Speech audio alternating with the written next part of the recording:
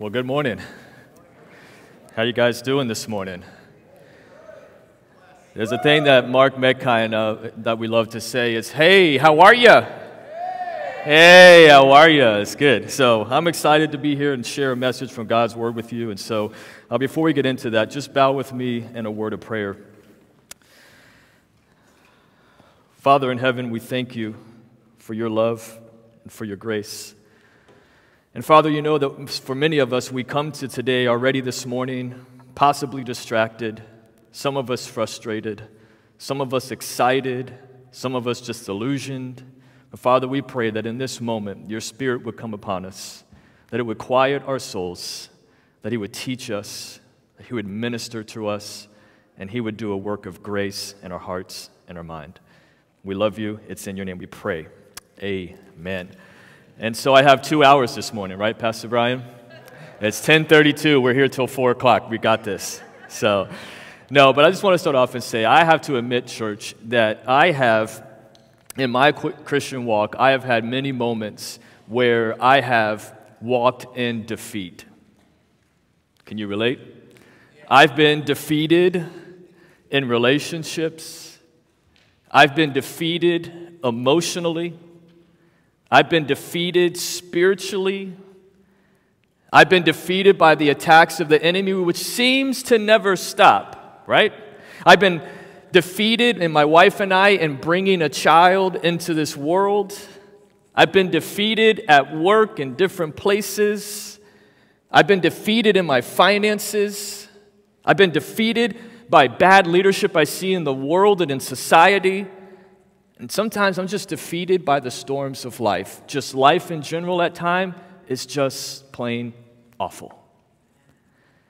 And what I'm trying to get at is that the Christian life is never easy. Jesus never said, place your faith in me and then everything will be gravy for the rest of your life. Faith in Jesus Christ does not guarantee us freedom from the pain and struggle that life brings in our way.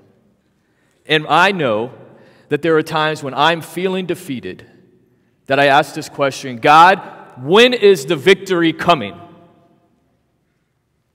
When are you going to bring the victory? When are you going to set me free?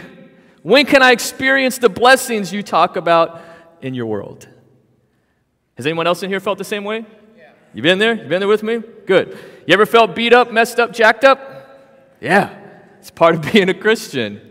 Struggling against the grain, living life differently than the rest of the world. And it comes with pain and it comes with struggle. And I'm sure we've all had it.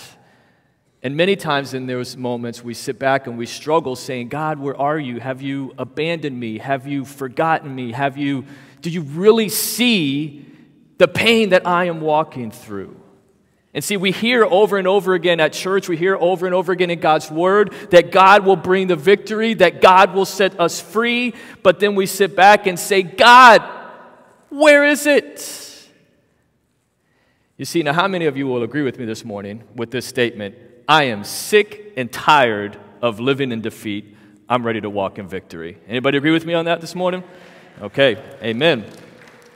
And so this morning, we're going to unpack this because God has given us the ability and the freedom to walk in victory and no longer walk in defeat. And so here's the truth. We're going to be in Ephesians chapter 1, verses 13 through 23 this morning. So you could go ahead and turn there in your Bible. We'll also have it on the screens for you if you don't have a Bible this morning. But here's the truth I want you to write down in your notes, and this is what we're going to really hang on to today. I wrote it simply as this: live like you got it, 'cause you do. Say it again. Live like you got it, 'cause you do. Okay, and we're going to unpack that this morning. And so as you're turning in your Bible to Ephesians chapter 1, I want to set the context. And we have to start in verse 13 of chapter 1 before we get into verse 15. And this is what the Apostle Paul says. He says, in him you also, when you heard the word of truth, the gospel of your salvation, and believed in him, were sealed with the promised Holy Spirit, who is the guarantee of our inheritance until we acquire possession of it to the praise of his glory. First thing Paul reminds us as Christians is that we've been sealed with the Holy Spirit. And a lot of us, we sat in churches and we say to ourselves, oh, I know what that means.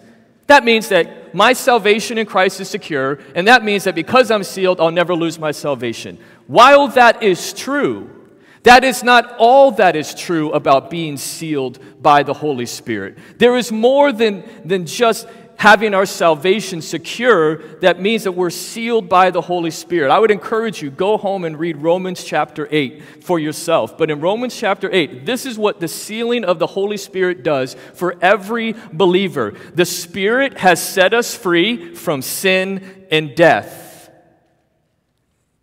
Think about that. It has set you free from sin that you think has you trapped as a Christian. You're set free from that. Not only that, the Holy Spirit empowers us to live according to the Spirit. The Holy Spirit helps us put to death the deeds of the flesh. The Holy Spirit has adopted us as children where we can cry out, Abba, Father. In other words, Daddy in heaven. Be with me, help me, give me this victory. The Holy Spirit prays for us when we don't know what to pray for. So many times I pray things, and I don't know it, but I'm praying the wrong things. But the beauty of being sealed by the Spirit intercedes for each of us and says, Father, this is what Brad really needs. Do this work in his life. Not only that, but the Spirit, he ends this in chapter 8 where Paul says, the Spirit will never let anything or anyone ever separate you from the love of God.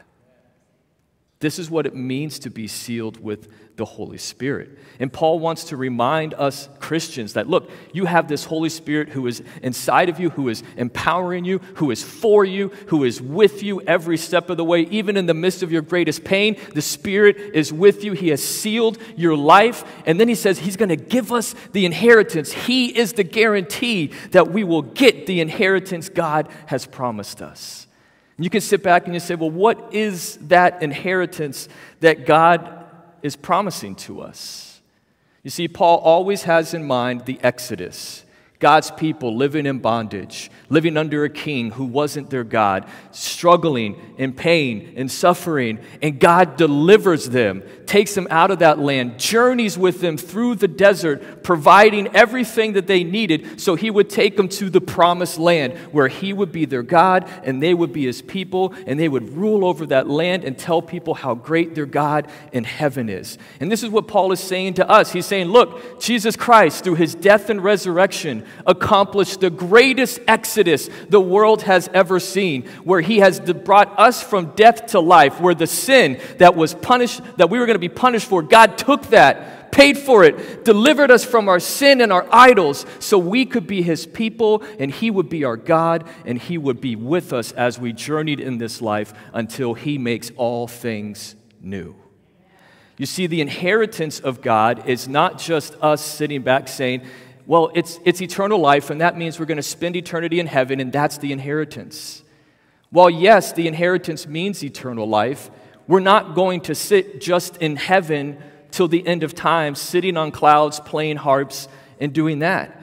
The Scripture tells us that at the end of all times, when the age to come arrives, Jesus will make a new heaven, a new earth, and he will rule over this earth, and we, his people, will rule with him in this world. And catch this, he even says that we're going to rule over angels. This inheritance is not sitting back saying, oh, I'm just going to wait till I get to heaven and I'm not going to do anything. No. Our inheritance is glorious, it's amazing, and it is still yet to come, and we get to rule over God's new creation, just as the Father in heaven intended from the beginning. This is our inheritance. This is what we long for. But knowing that's our inheritance, Paul wants us to remember that knowing that day is coming, what do we do in the present? You see, each of us as believers, we can't sit back and just live our own life, individual lives, sit in our rooms, just show up to church on our own, leave on our own, and don't do anything for. We have a responsibility. The moment you place your faith in Jesus Christ, you were put on mission. You were enlisted in God's army to usher his kingdom into this world, to go in and to push back the darkness, to tell people there's a God in heaven who loves you, to go to the poor, to go to the needy, to those who are stuck in their addictions, to tell them there's a way out, there's freedom, there's a Father who loves you and could set you free. This is our responsibility to continue the good work that Jesus began when he came and then he solidified through his death and resurrection. And Paul says, keep all of this in mind. And then we get to verse 15. Look at what verse 15 says. He says, for this reason, because I have heard of your faith in the Lord Jesus and your love toward all the saints, I do not cease to give thanks for you, remembering you in my prayers. Keep that in mind, prayers. That the God of our Lord Jesus Christ, the Father of glory, may give you the spirit of wisdom and of revelation in the knowledge of him, having the eyes of your hearts enlightened. And what Paul means by that is literally this, that you would know in your inner being this truth. That you ever known something to be true and you knew it, like you just could feel the truth of it in your body and it affected your whole being? This is what Paul is saying, that this truth needs to be deep-seated and rooted in you so that you will be convicted of it and nothing would ever shake that away from you. That this truth would be so embedded, it's in your inner being, it's in every fiber of your body, and you would live it and you would embrace it and you would be convicted of it. This is what Paul is saying, to have the eyes of your heart enlightened, that you would know this in your inner being. And he goes on and says, that you may know what is the hope to which he has called you, what are the riches of his glorious inheritance in the saints. Paul starts it off and says, for this reason. What reason? The reason, the fact that we have been given an inheritance, and while we are waiting for the age to come, Paul knew we had work to do. And because he knew that we were each on a mission, he says these important words, I do not cease praying for you. You see, to live on mission for Christ, Paul knew that we were going to endure struggles. He knew it was going to be difficult work. He knew the world would hate our message. He knew the struggle that we would just walk through, just going through life in general. But because he knew that each of us need to stay on mission, Paul says, I will never stop praying for you. Because you are called to love God and love your neighbor as yourself. And for you to do that, I can't stop praying for everybody else in this church. You see, we were never created to sit around and just wait for God to return. It is our responsibility to bring God's love to a hurt and broke world. We're continuing his mission. Jesus came, he said it himself. He came to seek and save the lost. So you know what our mission is? To seek and save the lost. And for us to accomplish this task, it takes each of us praying for one another. You see, I titled the sermon today, Pray for Your Church. How are we ever going to stay on task? It's by us, me, praying for each of you. It's for you, praying for the people, everyone else in here, praying for one another, praying that they would stay on mission. Because, see, to live for God, we have to make a lot of decisions in life, right? And we need God's wisdom. And this is what Paul says. Man, I would pray that you would have the wisdom from God to make decisions that honor God. Make decisions that demonstrate obedience to Christ in this life. And he knows for us to make those decisions, it's going to take God's wisdom. It's going to take God's wisdom to know how to navigate this culture and find ways to tell this culture, God loves you. It's going to take God's wisdom for us to develop and say, okay, what can we do to reach our community? How can we meet the needs? What do we do with hunger? What do we do with people who have no clothes? God, give me the wisdom to understand. Give me the revelation to know what you've called me to do in this mission, because each of us play different parts in this mission. We all don't do the same thing. And for you to know what that calling is and purpose is for your life, it takes each of us in here praying for you. You with me? And then he says this, that he would pray that they would have the knowledge of God himself. Because here's the truth. He prayed that they would know their Father in heaven, that they would know Jesus Christ. And the greater we know Jesus, and the more we get to know Jesus, the more we live and act and love like Jesus. And this is what Paul says our prayer needs to be for everyone in this church. Not just the people in your neighborhood. Pray it for your church, for everyone, everywhere. Because Paul understood that the key to other believers' growth is our prayers for them. You can sit back and say, no, each Christian's growth is dependent upon themselves. No.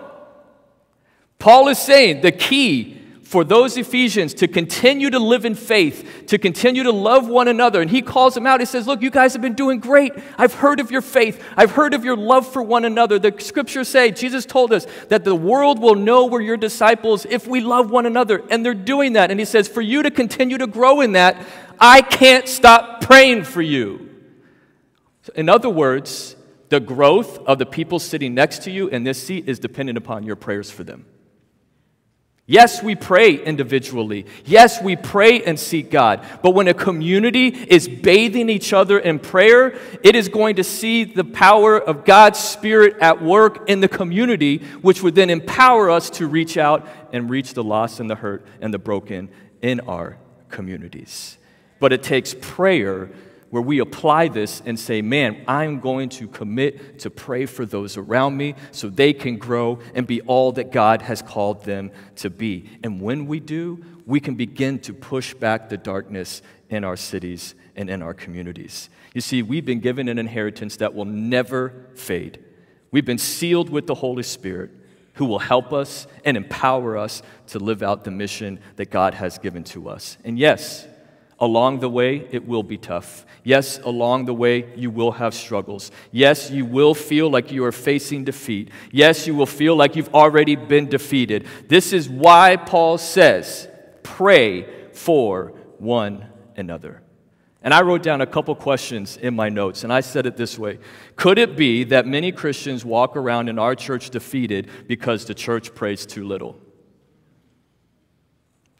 Second question follows it up. Is it possible that because we pray too little, that makes our faith so brittle? How many people do you know whose faith is shook and almost broken because of the defeats in life that they have faced and walked through? How many people are so close to giving up because they haven't seen God show this victory in their life? How many do you know who over and over again, I just don't know, I've tried this God thing and it's not working? You know why? Because we're not praying for people as we should. And I'm guilty of it. When I studied this, and God revealed this truth to me, I sat back going, wow, how have I missed this my whole entire Christian life? Because if we really grasp this in our inner being, and we prayed this prayer for others, and they grasped it in their inner being, my goodness, the gates of hell would not prevail against the church at Hollywood Community Church. And so many Christians walk around defeated because we're not praying for them to know the truth that we are unpacking today. Yes, we pray for the needs of people. Yes, when someone says, I have to go have a treatment, or I pray for my grandparents, yes, we pray for that. We put those up to God. But Paul has given us something very specific for us to pray for, to say, look, if you would pray this in the lives of other Christians around you, it will help their growth and for them to live on mission and fulfill what God has planned for them. So here's what the statement, I'll read it to you again. In Christ, we have access to His wisdom, His revelation, and we have access to a relationship with Him. So live like you got it, because you do, church. Not only does Paul pray that saints would understand they have wisdom and revelation and they can get to know God, but then he gives them the real knowledge that he really wants them to focus in on and to really put into their heart and their mind. And if they really grasp this, it would change everything in their life. Look at Ephesians verse 19. And what is the immeasurable greatness of his power toward us who believe, according to the working of his great might, that he worked in Christ when he raised him from the dead and seated him at the right hand in heavenly places, far above all rule and authority and power and dominion, and above every name that is named, not only in this age, but also in the one to come. And he put all things under his feet and gave him as head over all things to the church, which is his body, the fullness of him who fills all in all. Starts in verse 19 and says, I wish they would know the immeasurable greatness of his power toward us. Everybody say power. Paul wants us to know the power that God has placed inside of us through his Spirit. Because if they caught this and realized that we have access to this power on a daily use, it would set the church on fire. This doesn't mean we're going to become Harry Potter and do wizardy things, but it is the power that God gives us to defeat secret sins. It's the power to finally walk in victory over the temptation and sins of life. It is the power to fulfill our calling in God's world and his kingdom. It's this power where if we truly grasped it, we would walk in victory and not defeat. And see, what Paul wants us to understand, that what is true of the Messiah is true of us. What is true of him is true of you. And here's what he gets at. He says, when Christ is seated at the right hand of the Father in the heavenly places. What does he mean by that? Well, Jesus came, and through his death and resurrection, God elevated him to show, this is my Messiah, this is my Son, and he is elevated over here. He has authority in this world to rule over it because he came. He lived the perfect, obedient life that all of us as humans have failed to live, and he did it for us, and through his resurrection, God elevated him and says, he's in charge. He's ruling. His rule is out there. And not only that, but he goes on and says that he has been given authority over every spiritual power, demons, Satan. He's been given authority over every human ruler. I don't care who we think is in charge as a human being on this planet. They're not. Jesus is in charge. He is not only in charge over the spiritual powers, he's in charge of everything. Any situation you walk through, he's ruling over it. He has authority over it, and his power is available to us every day, all day. And Paul says, I wish you would know it. But see, too many of us, we know it, but we don't know it. You with me? We read the truth, but we don't know it. And Paul wants us to know the truth, so it impacts us, it changes us, and we live in that knowledge. And then Paul says that he has put everything, God has put everything under Jesus' feet. And this is a reference back to Psalm chapter 8. I would encourage you to read that one too. But God had a purpose for us, his people. And said, man, I made these people special.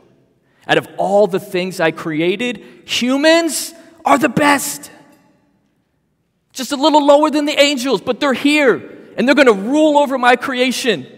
They're going to reflect praise and glory back to me. But Adam and Eve, they sinned, they blew it, and we see what we have now. But then Jesus said, I'll do what they couldn't do. And through his obedient life, his death and his resurrection, Paul reminds us what God has done through Christ is he has made a new creation. Right? If anyone is in Christ, he is a new creation. Old things have passed. All things have become new. What Paul is saying is, look, this is a return to our original purpose. Through Christ, with him having everything under his feet, we are now Jesus' hands and feet in this world, ruling with him and truly being the people of God that he's called us to be. We've been given our purpose back, and our purpose is to love God, love our neighbor as ourselves, and point people to our Father in heaven. You see, what is true of Jesus is true as us. And I have to go into Ephesians chapter 2 because this is important. Look at what verse 5 says. This is talking about you as a believer in Christ. Even when we were dead in our trespasses, God made us alive together with Christ. By grace you have been saved. We can't work it, we can't earn it. It's all by grace. But look at verse 6. And raised us up with him and seated us with him in the what? What does it say? Heavenly places. We just saw where Christ was elevated in the heavenly places. What is Paul getting at? If you've truly understood the power that Christ has given you, we would truly be the people of God that is ruling in this world and reflecting praise and glory back to God and literally being his hands and feet. We manifest God's love and presence in the world. This is how Christ is ruling. Can you go to City Hall, knock on it, and say, I'd like to meet with Jesus, please? He hasn't come visibly yet. How is he ruling in this world? Through his people, understanding their calling, their mission, and their purpose, trusting in the Spirit's power, saying, I'm going to go where you call me to go. I'm going to love the people that most of the world forgets about. And when I do, I can push back the darkness where I am. And this is what God's Spirit will give each of us the power to do. And Paul knew that in order for us to accomplish this and to know that power is available to us every day, it takes me and you praying for your church. And we can never stop praying for our church. When a moment you think, I don't need to pray for that person anymore, you need to pray for that person even more.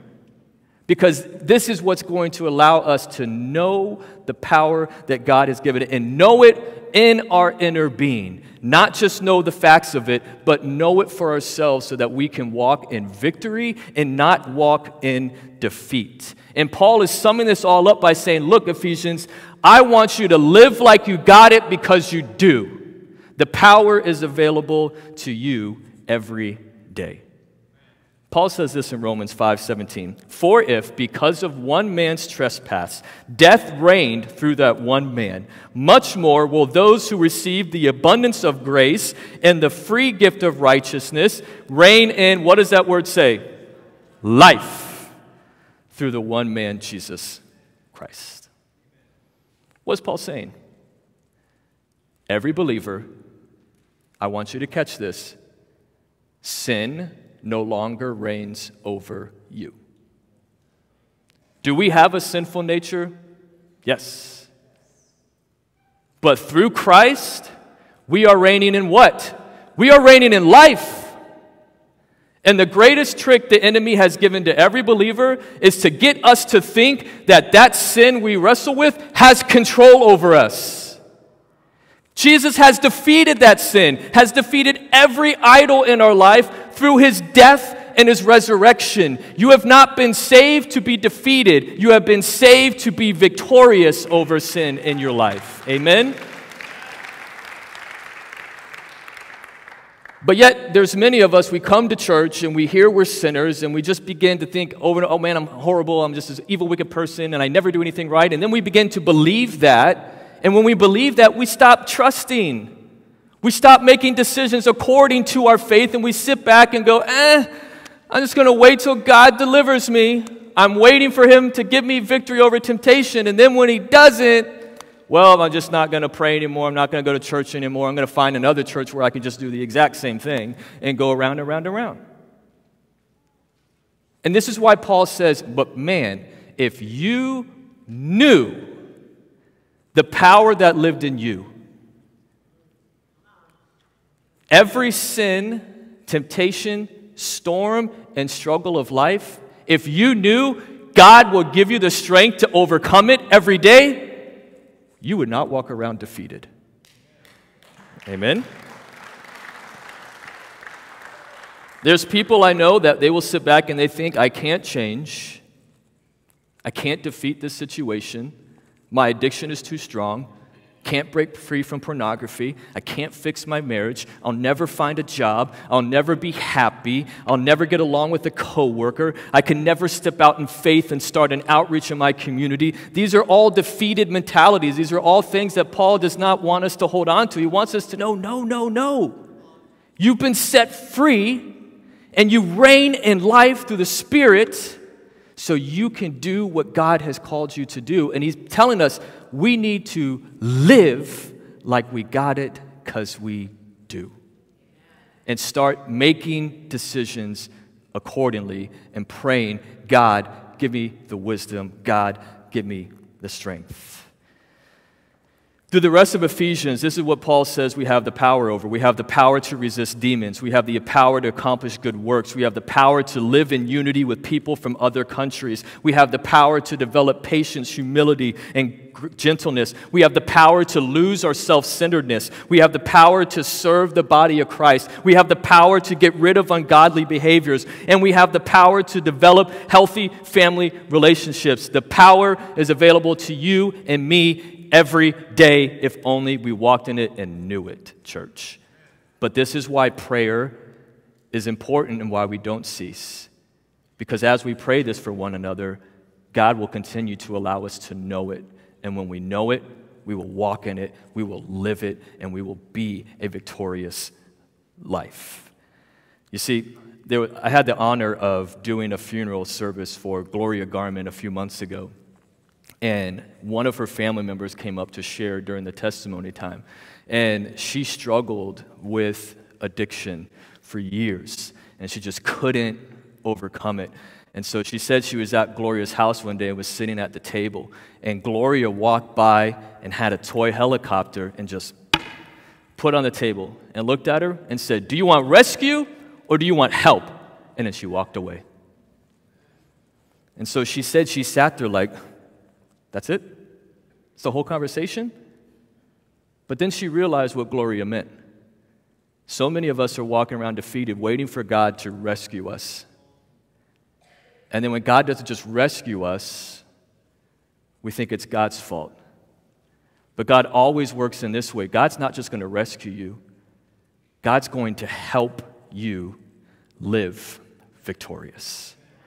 And it takes you trusting Him and trusting His power that's available to you every day. My own life, when I wrestled with pornography, I thought I was defeated, just something I'm always going to do. There was times I thought, maybe just give in to it, just be done with it.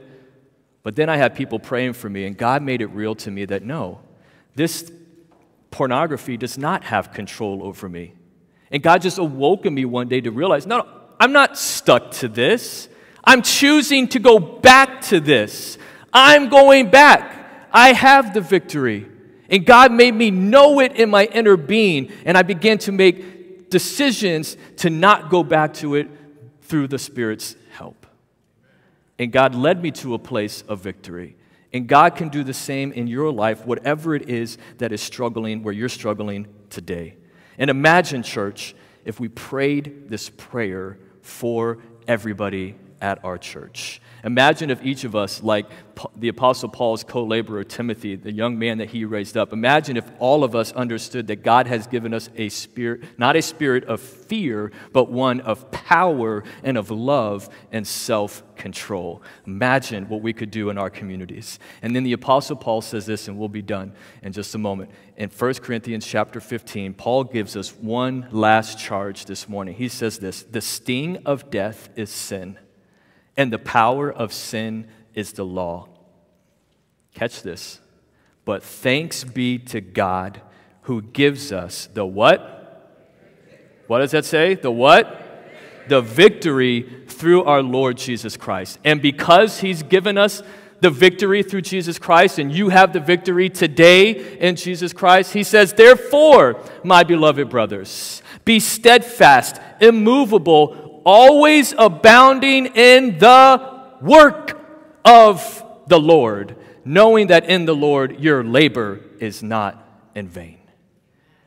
Paul wants us to know in our being that we are victorious so that we continue the work that God has given to us to do. Ephesians 2:10 says we are God's masterpiece. We are created in Christ Jesus, and He has given each of us good works to do that He planned before the foundation of the world. And this is what Paul is telling us. You have, through Christ, the victory to accomplish those good works. Walk in victory, not defeat. And so imagine the difference we would make here on 441 and Taft Street if we knew this.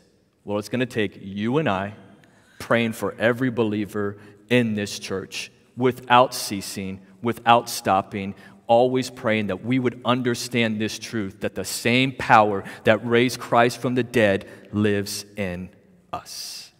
It would change us, and it would change our communities. And so I'm going to give you 3 things. It'll be on the screen for you as well. How do I practically pray? Ephesians 1:15-23. First of all, pray that you would know the power available to you in Christ. God, make it real. Help me to know it. Secondly, pray that others in your church would know the power available to them in Christ.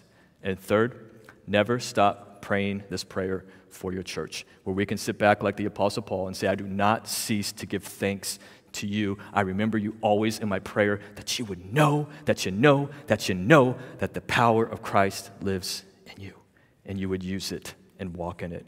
And so before we take the Lord's Supper today, I would like to do something just a little unique. If you're comfortable, I'm not forcing anybody, but I would like to just turn to the neighbor next to you, and I would just like you to just take a moment to pray this prayer over them and for them to pray this prayer over you, so we could practically pray this out. If it's somebody on either side of you, it doesn't have to be just 2. It could be bam, bam, bam. It could be the row, whatever it is. But I just want to give a moment for us to practically pray this prayer, that we would know the power that God has given in us to put us on mission. And then after that, I'll close this out in a word of prayer. You with me? So go ahead, take a couple moments to pray for one another.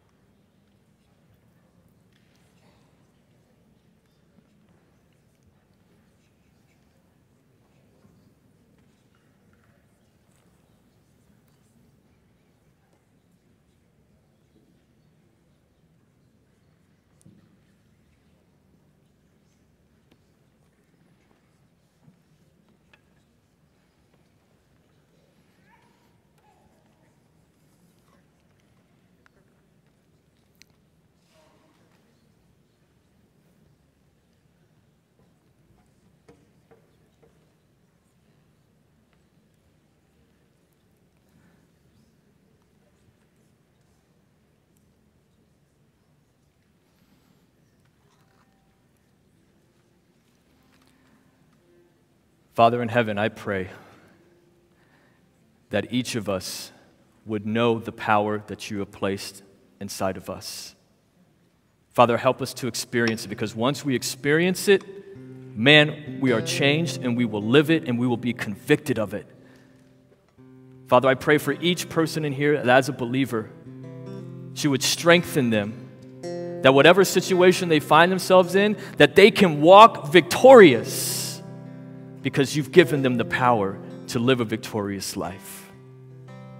Father, I pray that we would take this challenge to heart and every day pray this prayer over the lives of our church family.